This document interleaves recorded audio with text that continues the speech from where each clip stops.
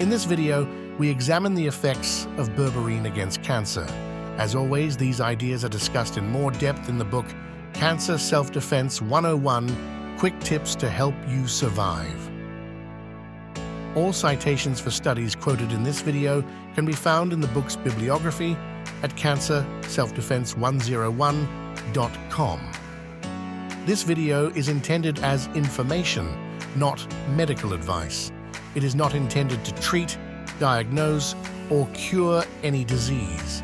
Any medical advice should come from an appropriately credentialed medical professional familiar with your unique circumstances.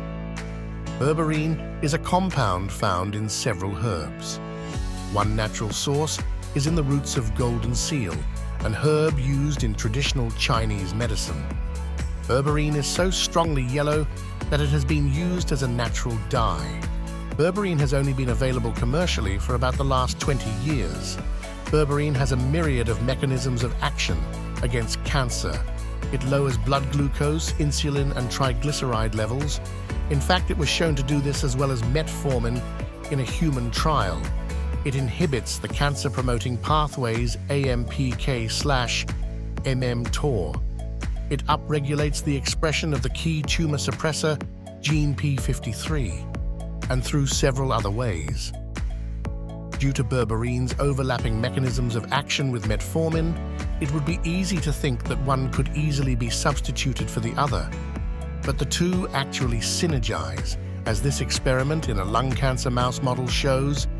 Metformin and berberine show synergy in the A549 and H1975 lung cancer cell lines.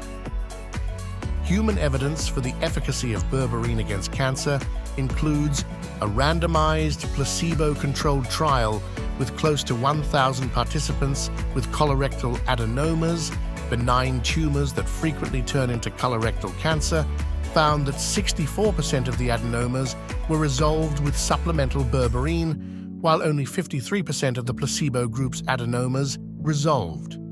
A placebo-controlled trial in people with ulcerative colitis found that 900 milligrams of berberine over 3 months significantly decreased the intensity of ulcerative colitis.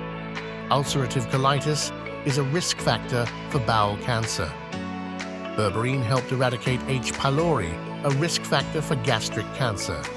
Importantly, berberine also passes the blood-brain barrier and has been found to be more effective at inhibiting glioblastoma and glioma in animal and cell line experiments than the standard of care drug, temozolomide.